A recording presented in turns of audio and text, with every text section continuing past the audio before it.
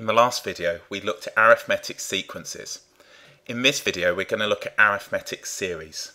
A series is the summation of a sequence. So we're simply adding the terms up. Let's write out an arithmetic series. We might, for example, have 3 plus 7 plus 11 plus 15 plus ... and so on and so forth. So this is an example of an arithmetic series. We're summing the terms. We've got a first term A, which is 3, and a common difference D, which is going to be 4. We can say that the sum of n terms is going to be equal to A, the first term, plus A plus D, which is going to be the second term, plus A plus 2D, which is going to be the third term, plus A plus 3D, which is going to be now the fourth term, right the way up now to the nth term, which is seen as A plus n minus 1 multiplied by D. Clearly, there must be a more efficient way of doing this. And the way in which we sum an arithmetic series with first term A, common difference of D, is now the sum of n terms is n over 2. We have 2A plus n minus 1 multiplied by D. This is given in the formula book. Sometimes we might use the formula S sub n is equal to n over 2 A plus L, where A is the first term and L is the last term, or if you like, the nth term.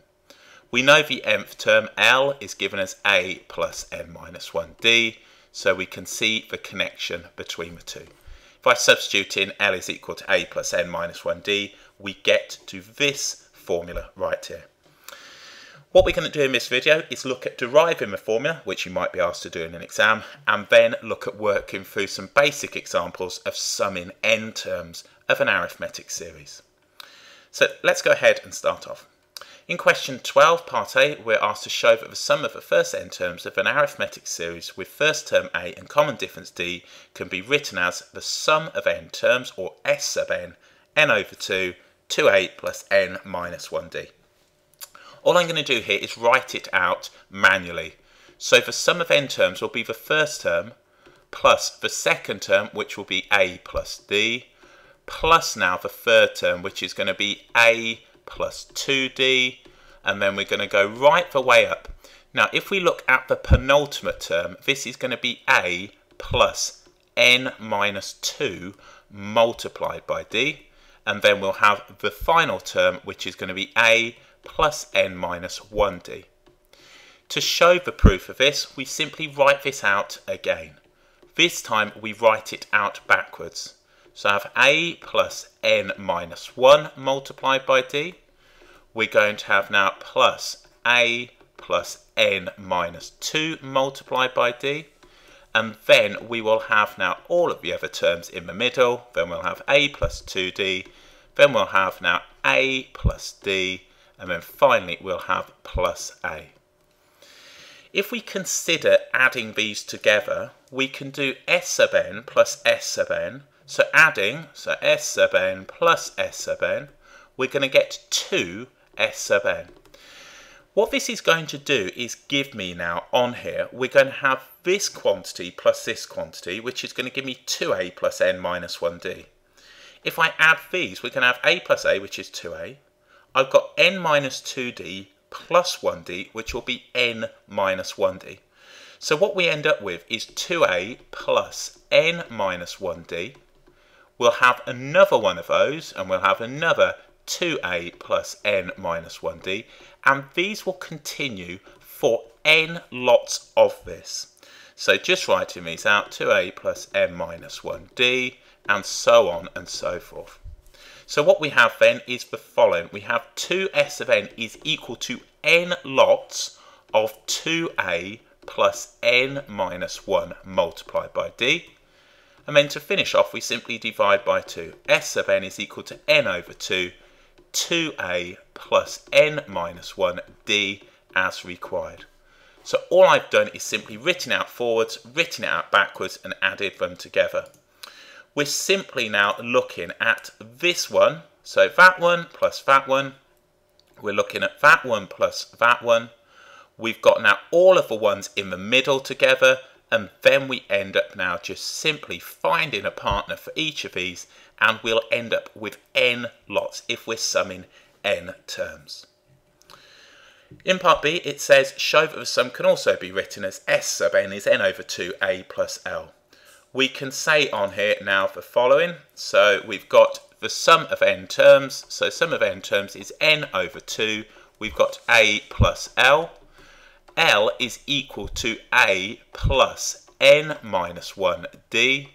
Therefore, we can write now the sum of n terms is equal to n over 2. We've got a plus n minus 1d. So we can say now the sum of n terms is equal to n over 2. And we can say 2a plus n minus 1d. Now, I've done it that way round. You might want to go the other way around. You might want to write this here. You might want to say the sum of n terms is equal to n over 2. A plus n minus 1d. And then at this stage you can say now that L is equal to a plus n minus 1d. And we can say therefore the sum of n terms is going to be n over 2. We will have on here this value right here. We'll have a, and then we'll have this one right here, which is going to be L. So you can write it forwards or you can write it backwards. I think that's slightly cleaner as we're getting to that from the original. But we simply got to show that the nth term is a plus n minus 1d. So that's the derivation. You may or may not be asked that, but it's important that you know it and can prove it just in case. All we're going to do now is go ahead and look at finding now, in this particular question, question 13, the sum of the first 10 terms of the following arithmetic series. So all we do is the sum of n terms is going to be n over 2. We've got 2a plus n minus 1 multiplied by d. I'm not going to use the a plus L method here because we don't have a last term. As suggested in the last video, we collect the information using a, n, d, s and L.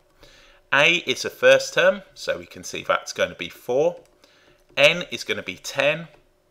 We want a common difference. Well, if we look, it's going up by 3 each time. And now we want the sum of the first 10 terms. We find 3 pieces of information to find the fourth. Exactly the same. So subbing in, the sum of 10 terms will be 10 over 2. That's n over 2. 2 lots of a, well, that's going to give me 8. Plus n minus 1, that's going to give me 9, multiplied by d, which is going to give me 3. So what do we have? 10 over 2 is 5. We've got 27 plus 8, which is 35. So what's that going to give me? 175. So we can say the sum of the first 10 terms of that particular arithmetic series is 175. Don't be tempted to manually sum it because you'll be asked a question where it simply isn't going to be an option. Okay, let's look at the next one. A, N, D, S and L. So remember, A is first term, N is the number, D is the difference, S is the sum, L is the last term. So A is going to be 5. Again, N is 10. Won't always be 10. That's just what the question's asking. If we look at the common difference, this is now being reduced by 2.5 each time. So the difference is negative 2.5, or as a fraction, negative 5 over 2. And we need the sum of the first 10 terms. This is a non-calculator question, so you might find it easier to work in fractions instead of decimals. So the sum of 10 terms, n, well that's 10, 10 over 2. 2 lots of a, well that's going to be 10, plus n minus 1, well that's going to be 9, multiplied by negative 5 over 2, or negative 2.5. So what do we get? That's going to give me 5. Then we're going to get negative 45 over 2, and then we've got 20 over 2, so that's going to be negative 25 over 2. So we end up with negative 125 over 2, and that is the sum of the first 10 terms. You can see here it's going to start getting negative very quickly here, and all the terms after the third one are all going to be negative, hence why the sum is going to be negative. So that's what we get. Okay, let's look at this one. A, N, D, S and L. Well, A, that's 1 over 6. N, again, 10. If we look at the difference now, that is going to give me 1 over 6, that's 4 over 6, that's 7 over 6. So we can see that the difference is going to be 3 over 6, which is going to be 1/2. We want the sum of the first 10 terms, and I found that information. Once we got 3 bits, we can find the fourth. So the sum of the first 10 terms is going to be now n, 10 over 2. 2 lots of A. Well, 2 over 6, or 1 over 3, plus n minus 1, which is going to be 9, multiplied now by D. D is 1/2. So what are we going to get? We're going to get 5. So that's going to be now, we'll switch these up into 6s, I think. So that's going to be 2 over 6 plus, that's 9 over 2, so that's going to be 27 over 6. So what do we get on here? We've got now 5 times by 29 over 6. So what's that going to give me? 145. So 145 over 6 as a fraction. So it's handy to be on top of your work with fractions, and we just simply plug in. Okay, question D. Given the sum of the first 12 terms of the sequence p plus 2p plus 3p plus 4p plus so on and so forth is 156, find the value of p. So A, N, D, S and L. Let's collect the information. First term, p. If we look now, we told the sum of the first 12 terms, so n is 12. If we look at the difference, p, 2p, 3p, 4p, well, the difference is simply going to be now p. If we look at the sum, we're told that is 156. So all I'm going to do is use this right here and plug it in. So we know that the sum of n terms is equal to n over 2. We've got now 2a plus n minus 1 multiplied by d. So we can say 156 is equal to n. Well, that's going to be on here 12 over 2. We've got 2 lots of a, so that's 2p, plus n minus 1, which is 11, multiplied by d, which is going to be p. So what have we got? 156 is going to be equal to 6 times by 13p. So what's that give us? 156 is equal to 78p. So we can see 156 divided by 78, p is going to be 2. So all we've done is subbed in. We've got now our information, and we go ahead and solve for the value. Okay, so that's question 13. Question number 14. Find the number of terms in each arithmetic series below. So let's just write out the sum of n terms is equal to n over 2, 2a plus n minus 1 d. Let's collect the information. So on the first one, A, N, D, S and L. So A, that's 3. We're looking for n, so we'll label that n. We've got now D. D is going to be positive 2. The sum is going to be 80. So substituting in 80 is equal to n over 2. 2 lots of a, which is going to be 6, plus n minus 1 multiplied now by d. D is going to be 2. What we've got here is a quadratic in n, so we're going to have to solve this and consider now which is the valid solution. If I do this now, I'm just going to multiply through by the half. That's going to give me now 3 plus n minus 1. So multiplying through by the half, 80 is going to be equal to n, then we're going to have n plus 2. So we'll set this side to 0. We've got n squared plus 2n minus 80. Looks like we can factor this. What are we going to have? N plus 10. So n plus 10 and n minus 8. So we can see that n is going to be equal to negative 10, which it can't. We've got n equal to 8. Therefore, n is equal to 8. We can't have negative 10 terms. Okay, let's do the next one. We've got A, N, D, S and L. So A is going to be negative 1. N we're looking to find. D is negative 4. The sum is equal to negative 66. So we can say the sum is negative 66, and that's going to be equal to n over 2. We're going to have two lots of a, which is going to be negative 2, plus n minus 1 multiplied now by the difference, which is negative 4. At this stage, we could run negatives through, entirely up to you. If you don't want to, you don't have to.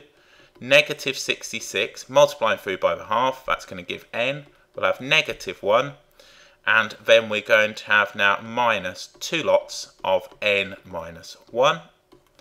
So just tidying up, we've got negative 66 is equal to n. We're going to have now on here, what's that going to give me? That's going to give me 1 minus 2n. Another quadratic in n, so we're going to have 2n squared minus n minus 66 will be equal to 0. So what we need to do is look at factoring and solving this particular quadratic. That looks like it should factor. What are we going to have on here? What have we got? 2n plus 11, and then we'll have n minus 6. Let's just tidy that up slightly. 2n plus 11. In fact, let's just get that back. We want that. So 2n, I think it's going to be, and I'll just check that this does work rather than me guessing, 2n plus 11, and then we're going to have n minus 6 is equal to 0. 2n squared minus 12. What's that going to give us now? Minus 12n plus 11n minus. That looks good. That looks like it's going to work. So n can't be equal to negative 11 over 2 because n has to be an integer and positive. Therefore, n is going to be equal to 6. So we solved a quadratic to go ahead and find that. So nice and logical and relatively straightforward once we can access that. So there we go, brief introduction to arithmetic series. In the next video we'll work through a range of questions developing on this, but we simply use the formula, plug in the values to find the unknown.